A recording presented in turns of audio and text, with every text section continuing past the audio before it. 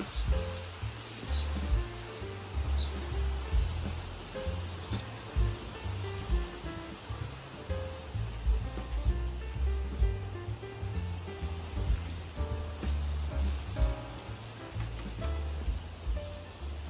everyone, so today we're doing a bit of a bike check. These are pretty much the bikes that I have built up. I do have a couple of extras, but they're not in running state at the moment. I do have some frames and stuff for projects later in the line, but these are pretty much what I can ride any other day. So some of them you haven't seen on the channel, and some of them have changed quite a bit, so I thought it'd be good to go over sort of how they are sitting at the moment. Like the Rock Hopper used to be a drop bar bike. Starting off with the hard jumper. So this is that 1990 hard rock, I think it was, that's painted up as a stump jumper. It's still in really good condition. The basket's probably taken the most brunt of it. I can probably bend that back into shape. But the paint job, this is a spray dot bike, and the paint job has held up really well. This is my main commuter bike. It's seen a couple of thousand Ks just in 2023 alone. So there's a few spots where there's been some paint damage, like there's been some chain suck here, and up here I didn't put a cable rub sticker here, so there's been some cable rub through. And on the drive side where I lean it up against stuff, there's a few scratches on that side too. At the moment it's currently rocking some Schwalbe Marathon Plus tyres.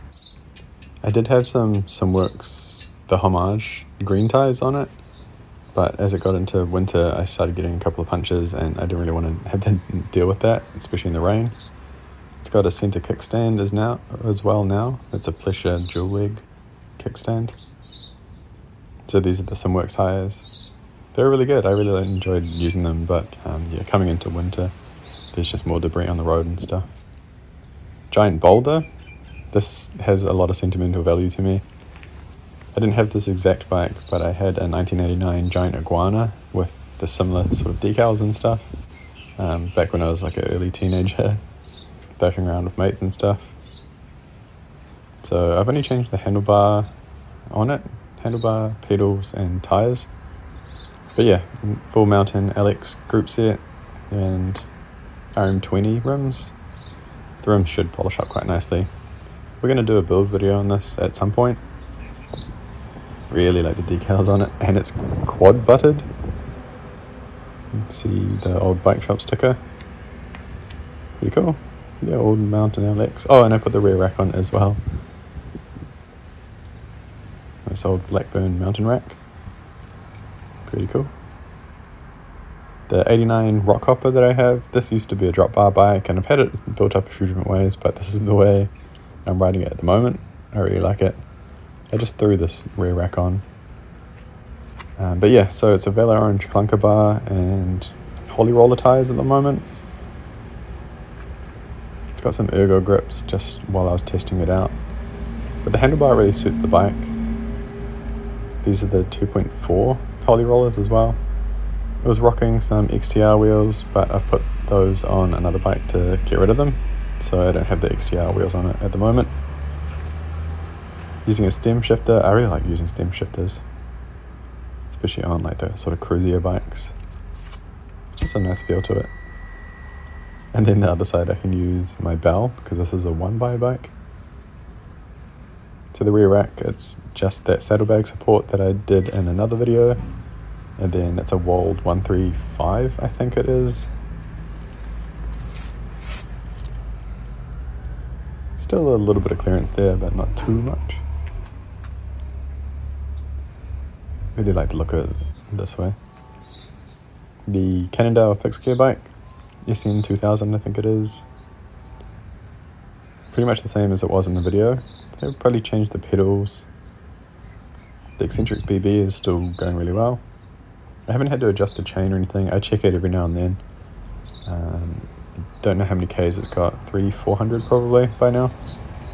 I don't use it terribly often, probably once every second week or so I take it for a commute.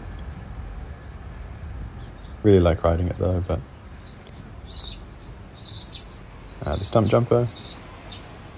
So after this clip I've changed up a few things, and I put it up for sale, and then it sold. So I won't be keeping the stump jumper. It's currently still in my possession for the next couple of weeks until the new owner picks it up. But I had it set up with different wheels for a little while, and yeah, really liking riding this bike. But we've got a Trek carbon Y-frame that we're going to build up. Probably my most popular bike and the most changed since the video is my 99 Hard Rock. So this bike was disconverted in the video by Jeffson Bikes. So the drivetrain is still the same. I've got to put a new chain on it. It's probably got just under 2,000 Ks on this chain. Paint, everything's all pretty much in the same condition. I've changed the seat, it's still the same dropper post. Got this cool Neko Cycles reflector. I put some DTH and an Ardent tyre on it.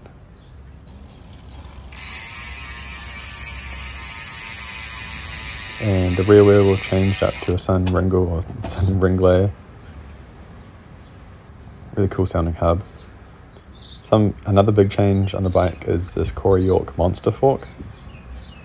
It's a really unique, really cool looking fork. I think it really suits the bike. Beautiful crown on it. Just an awesome looking fork. Some Peregrine brake levers.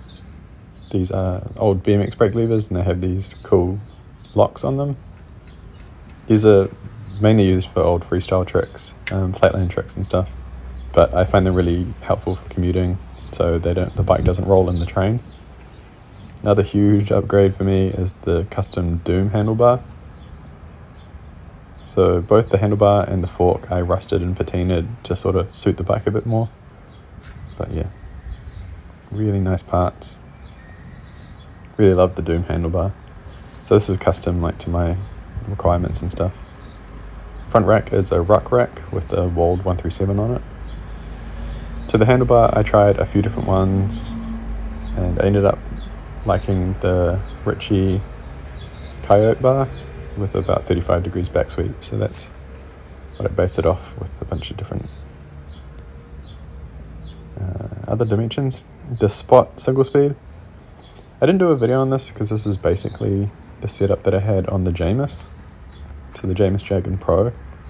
I swapped over the drivetrain and stuff, so this is running 2 cogs, so I can run 2 different ratios. Some wheels I got off a different bike. So currently it has Hope. Hope Pro 2 SS rear hub, and the Pro 2 on the front as well. Really aggressive sounding rear wheel.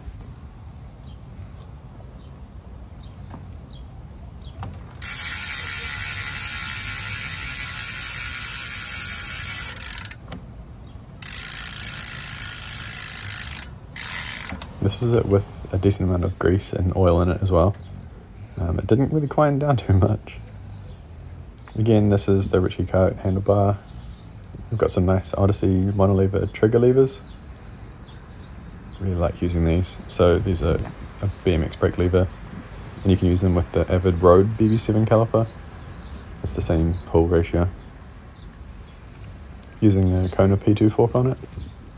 Same as the setup on the Jamis. This is a small production bike from Golden in Colorado. Really nice handling frame.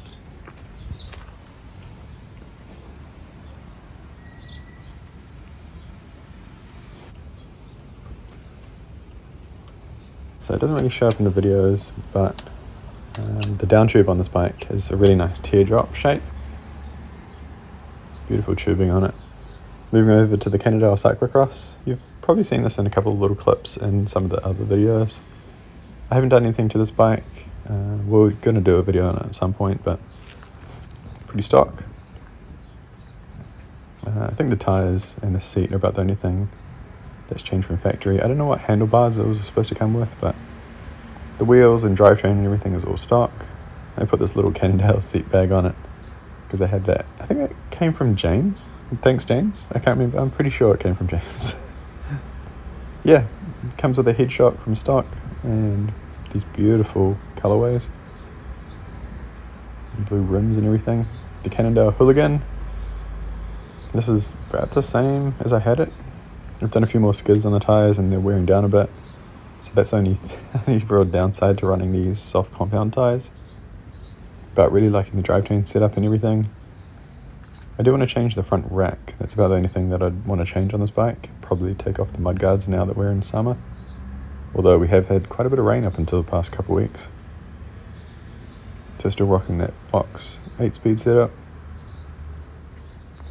And the Ride Far handlebar. Really liking this, nice and comfy. Such a quirky looking bike. So I'll probably change the front rack at some point. But it's nice to have that little bit of carrying capacity, but I just don't think it suits the bike. Coming into the last couple ones in the video, this is a State Bike Code clunker, sorry. So not too many of these in New Zealand. There's a snap-on one that's also shown up, but I know Thomas is trying to grab that, but yeah, this is the only one that I've seen in the flesh. So this is a 27.5 coaster brake clunker bike. I think the snap-on one it does have cantilever brakes, so and something a little bit of difference. I did change the front tyre just because I wanted to see the clearance, and I didn't actually think that the rims would be double wall rims, but they are, so it should be pretty strong, or strong enough until we upgrade them. Probably one of my favourite bikes. This is my Kona unit. It's been modified, so this was the one that came out single speed. It's got some different decals on it and stuff now, just to make it a little bit more suitable. I think that's a Blackburn front rack. It's running a 12-speed friction setup. This is a modified dual shifter that used to run on the green Kona Lava Dome. It's a Soma Dream Riser bar, the OG one. ESI chunky grips. And a Charge spoon saddle. And a Brand X dropper post. And just a couple of little SRAM components. And these suitably purple pedals. I think the purple looks really cool with the pink. The pink doesn't look nearly as cool as it does in person. Last bike, the Ginelli Gazzetta. This is my sort of fast. It's not that fast. I don't have an extremely high ratio on it. It's just missing the crank at the moment because I put that on the squid. But I've got some SRAM Omniums for it when I do the build video. And it's working a ball moose handlebar, which is really comfy on this bike. So it's got the Araya Super Aero wheels that were on the GT Force. Never thought I'd own one of these, but this one showed up and I'm glad I grabbed it.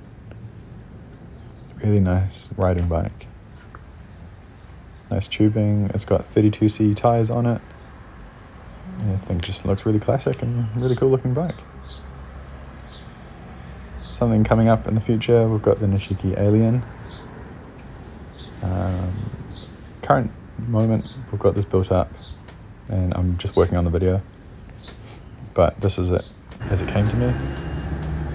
Something that wasn't a bike, but it's still a highly valuable piece of my fleet, is this Bobcat trailer. It can carry pizzas or bikes. I've got a little front hub that's sort of ground flat on one side and just has a U-bolt going through it. Then I just put the fork of the bike in that and then put a strap over the top tube.